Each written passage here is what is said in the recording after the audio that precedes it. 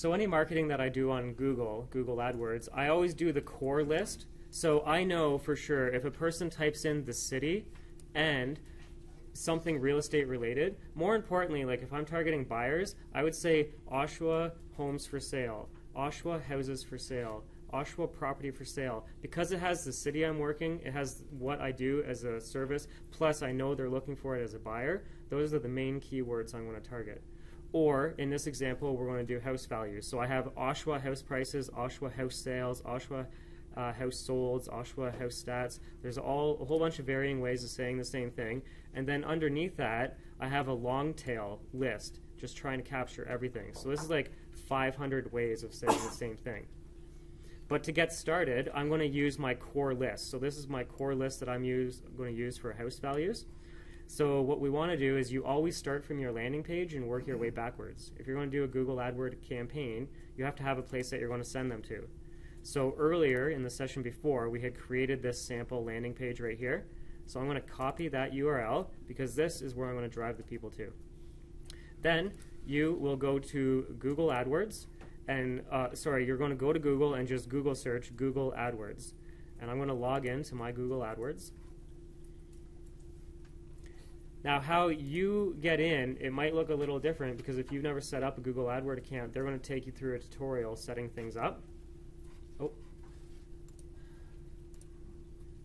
Like this. So this is a different email. So because this email doesn't have an account, it's going to take me through a guided step, or you can hit skip the guided step. So if you're watching this video in the future, I suggest you hit skip the guided step and then follow along. I'm going to actually run it from a real account that I have.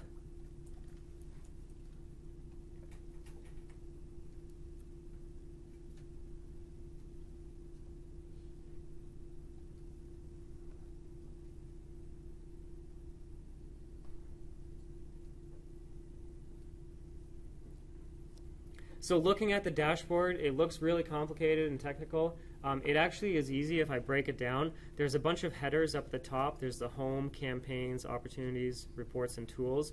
No matter where you are, you're probably going to be on the home page. So if you're following along this video, just click on campaigns.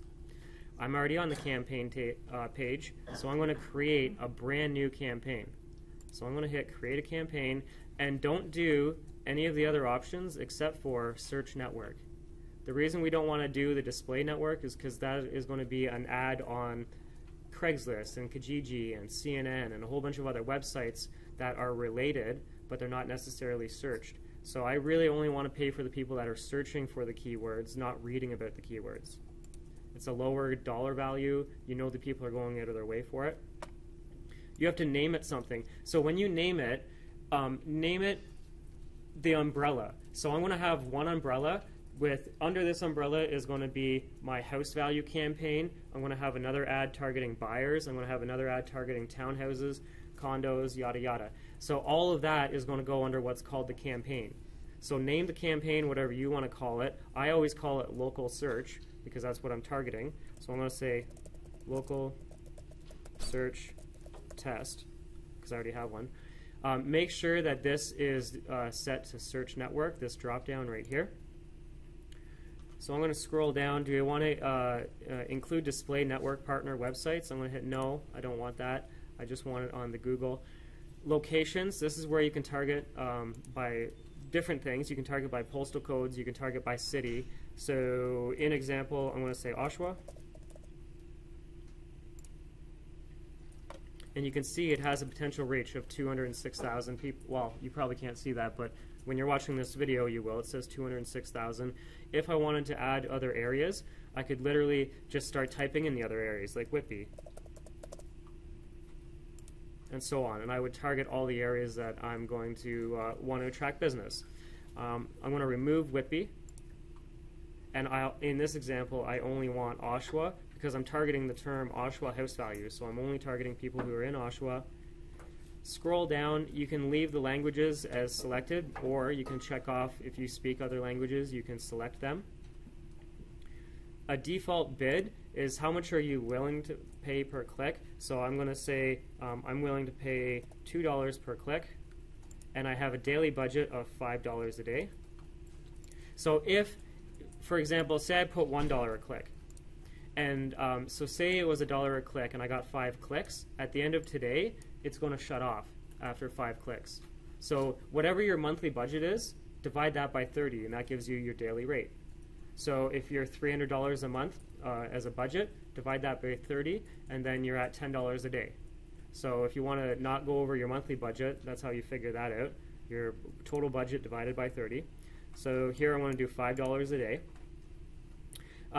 These options down here, so let me show you a little advanced feature. So if I do Toronto real estate,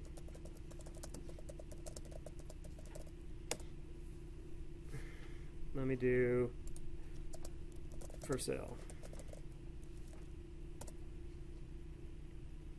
Okay, see this first advertiser, how they have one line of blue text, a line of green text, and then one line of black.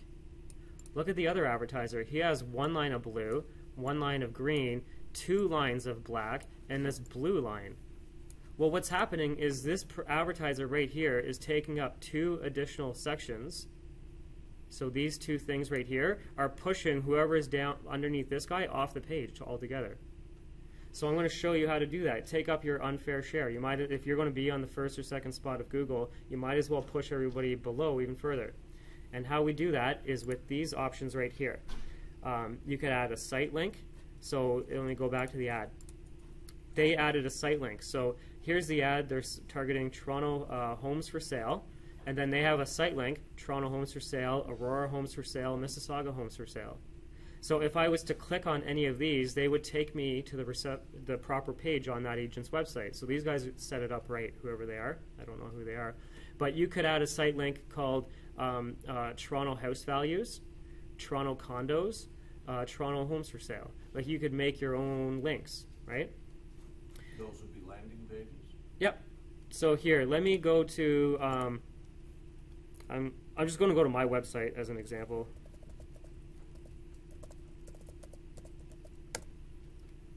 Let's pretend that danwood.ca is a realtor website, which it isn't.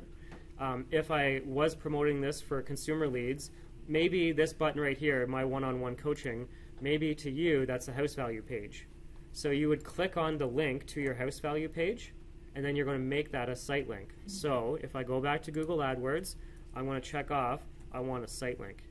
Check that off.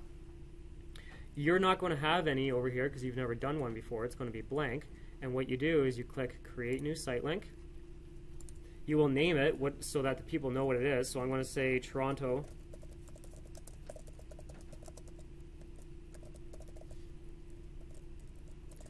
house values, and here's the link to that proper page right here. Thinking of selling. Oh.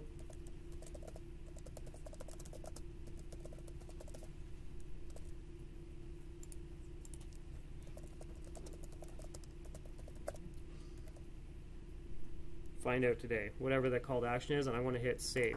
And then you're going to see the new site link that you just created is now going to be over on the right. So add 4 site links, like house values would be a site link, book a showing would be a site link, talk to a realtor would be a site link, and daily email alerts. So those are the main 4 that you would use right there. So you would do that, rinse and repeat. I would hit create site link again. And then the next one, I would send them to my buyer page, and I would rinse and repeat that same formula. Once you have your 4 site links over here on the right, then underneath you're going to have call. So I'm going to extend my ad with a phone number. So you can add your phone number. If I hit add phone number, and I have to put it as Canada because I'm Canadian, and then you put your cell number, 905-903-5442. Device preference, I'm going to check off mobile, because if a person is sitting at it in Toronto and they Google search Toronto homes for sale, and I'm targeting that as an example, if they're on their mobile device, that's when I want my phone number to appear, because those are the people that can one click call me. So I'm going to hit save, and then it puts your phone number over on the right. You won't have any phone numbers over on the left, but if you do, you can click the little arrow and it'll add it to it. So I want to have my phone number right there. You can extend it with a few other things, but really the site links and the phone number are the main ones, and that's just going to push all the advertisers below. So like this guy's ad right here, who has these site links and all the other information, I'm sure if I just did the same Google search on my phone, it would have the phone number in addition to that, because they did that right, so I'm sure they might as well have added the phone number. Okay, I'm going to hit save and continue. And this is where I create the ad. So enter your landing page. Well, let's go grab the link to our landing page. Copy. And I don't want to confuse you. This landing page, we made it for Aurora. The keywords that I'm using are for Oshawa. And the site link that I made was for Toronto. I mean, it's all going to be relative to what you're targeting, right? So here's the landing page that we created. I'm going to name it. The ad group is what it is. So this is house values. Default bid, whatever you want. I usually put it at $2 a click. Enter your keywords. So here's a trick. Over on the right, it has a whole bunch of keywords that they think you should use. Don't use that just yet. Type your own in. So here I wrote my core group of words right here. So I'm going to copy that list, and I'm going to hit paste. Then I'm going to hit save and finish. Oh wait, first then I'm going to hit continue to ads, because now I have to create the ad itself. So URL for a web page. That's the landing page again. I'm going to copy that. Aren't you glad I'm recording this for you? So see how it's red underneath there? It means that you have too much text. So I'm going to remove as much as I can. So at the beginning, the HTTP stuff, it's still too much. I'm going to remove what's past. And there we go. That will run. Okay, so this one, Oshawa house values. But it doesn't matter if you shorten the URL? No. As long as the main .com is intact, what's after is just a bonus that you can fit it.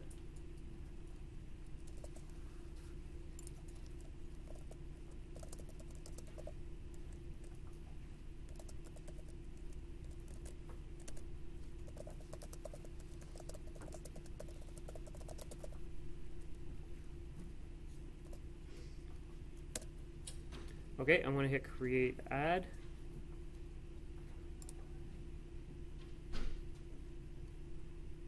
So here, now my ad is running. So in about 10-15 minutes, if anybody searched any of those keywords, they're going to see that Google ad that I had just created. Now I'm going to show you one more step that all of you should do that is going to basically cut your bill in half. So what you do is after you've hit submit and your ad is now running, what I want you to do is click on keywords. So there's a bunch of tabs here. If you click on keywords, I can now add keywords. So here's the core group of lists that we uploaded. If I hit add keywords, now look, over on the right here, it's going to suggest a whole bunch of keywords that are related to house values. Obviously with a live audience it doesn't want to work, but anyways, this big section right here, it gives you a whole list of keywords relative to the main one that you already uploaded. So then I would just go down and pick all the ones that are important and add them. So the keyword would be here and there'd be an arrow, and I would click on it and then I would put it down here. And I would just scroll for days going down, picking all the ones that were really relative. Like, I mean, they have to have the name of the city that I'm targeting, and it has to be all about house values. If they're talking about bungalows or townhouses, I'll save that for another ad in the future, because maybe I'll create an ad targeting them. So you don't want to be a one-size-fits-all and try and capture everybody. If your landing page and your ad is about house values, boy, you better only be targeting house value keywords. So say you do add a whole bunch of keywords, then what you do is you check off this little box right here and select all of the keywords. If you have a lot of keywords, there'll be a little prompt right here that says select all, because maybe you have a couple hundred and you don't want to select just the first page. So then make sure you hit select all. And what you do is you go edit, change match type, and they have it defaulted to broad match. I either want you to use phrase or exact. For simplicity of this video, I'm going to say exact because it is going to be the bare bones, most cost-effective way of you running a Google ad. So watch, when I hit exact match and hit make changes, it is going to put a bracket. See the bracket around all of the keywords? if you can't. Anyways, before and after the phrase that has a bracket. That just means that the person has to go to Google and they have to say Oshawa home prices. Because what if somebody puts in, like, say you're doing another campaign for buyers and you say Oshawa real estate, and that's a keyword that you target. Well, what if the person goes to Google and types in Oshawa real estate rentals? You're paying for that now because they added the word rentals. But because I put this bracket, they have to say these words in and around that order. So I'm excluding any other random baloney that they're putting in there. The other one is if I want to add keywords, up at the top here on that tab, it has negative keywords. So I always add negative keywords. I'm going to click Add Negative Keywords. I'm going to do it at the campaign level because I want it applied to all of my ads. And just watch this video and do it step by step. Pause and play and give me a call. So negative keywords, soccer, football. You guys are like, this guy's crazy. Why? Because the MLS, Toronto MLS, to us is real estate, but if you're a soccer fan, the Toronto MLS is a soccer league. So you don't want to be paying for any of that. And if you don't want rentals, rent, lease, leases, leasing, like add all the negative keywords that you want. The more the merrier. I mean, why pay for everything? I say just dominate the keywords that you want to dominate and pay and own the top 20 instead of worrying about everything under the sun. So I'm going to hit save. And that's it. This campaign, I can have it set up and running and never have to come back and do anything. Like this ad could be running for 4 years. And I know I'm going to be getting quality leads because these people are going out of their way, searching for those keywords at that moment. I'm driving them to a page. Maybe the only thing I start doing is playing with the page itself and like adding a different video or adding a chat tool or adding a different call to action and playing with that. But with this, it's like set it and forget it. So together, we just made like a 10-minute video and I did one campaign. I could do like 6 campaigns in an hour. And then you're off and running, set it and forget it, you don't have to do anything. So that's why I really like Google AdWords. Now, let me stop that video.